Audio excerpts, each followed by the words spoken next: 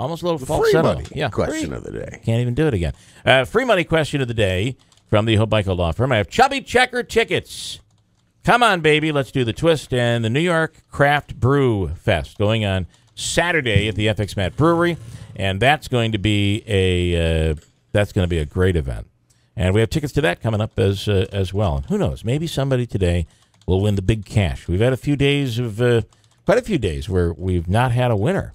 And let's see if we can turn that around here this morning. We'll try to do one here in the 6 o'clock hour coming up. All right. We will have Sheriff Rob Mashel in to talk more about the 3 arrests that were made in that bombing in Floyd. Crazy. Coming up. Now, you know the story of the twins. And they had changed their names to Duvall. But they were born here. They started school at New Hartford, then went to high school at Notre Dame. One of the sisters has died. Reports, according to police, say that there might have been a struggle and a fight between the 2 sisters while they were driving their brand-new 2016 Ford Explorer.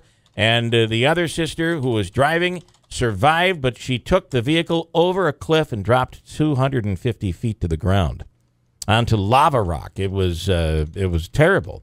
She ended up in critical condition in the hospital. Her twin sister passed away in the accident. Now, tied to here, not living here, it's a bizarre story of very successful, these twins that were very successful. They started a yoga business, and in West Palm Beach, Florida, they were just killing it. And now she had been charged with murder. The other twin was charged with murder, and they put her in jail. Well, as of just a few hours ago, word is out. A Hawaii judge has dismissed a second-degree murder charge, and it happened yesterday against the woman accused of intentionally plunging her car off a cliff and killing her identical twin sister. State District Judge Blaine Kobayashi ordered the Alexandria Duvall, and that is not her real name, ordered her to be released so that she could quickly get back to the States and attend her sister's funeral in upstate New York. So that's telling me that it's very likely that the funeral is being held somewhere at a funeral home here in the area. And when you think about it, if she had wanted to kill her sister, even if it was in a moment of rage, I don't think it would be, by driving off a cliff with a vehicle.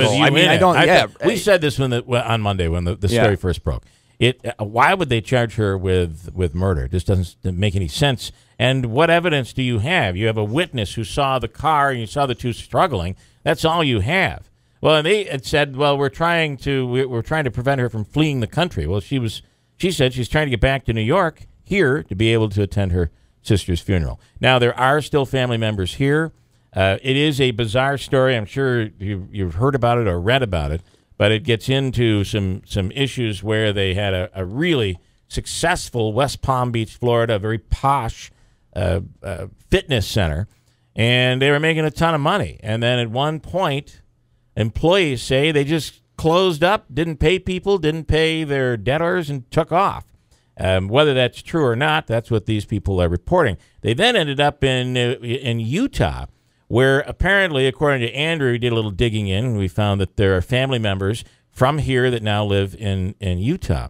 And things were going well there until everything turned upside down. That's when it seems that they might have changed their names and moved to Honolulu, where they were starting all over again, but still were falling on tough times. At one point, a report came that they ended up at a homeless shelter because they had run out of money to be able to get back to their apartment. So it's just a crazy story, but it ends in tragedy. And this one you'll see a lot more of nationally. It's a story that's been all over the national news. But the news is the twin sister has been released from jail, and she'll be attending her funeral. Charges dropped? Murder charges have been dropped. Wow. Yeah, interesting. Christine will do news coming up in a second. As I said, Sheriff Rob Mashel, we're going to speak with him and get the latest on this bombing situation. Again, 3 people have been arrested. That was the big news that came out late yesterday. 3 people arrested.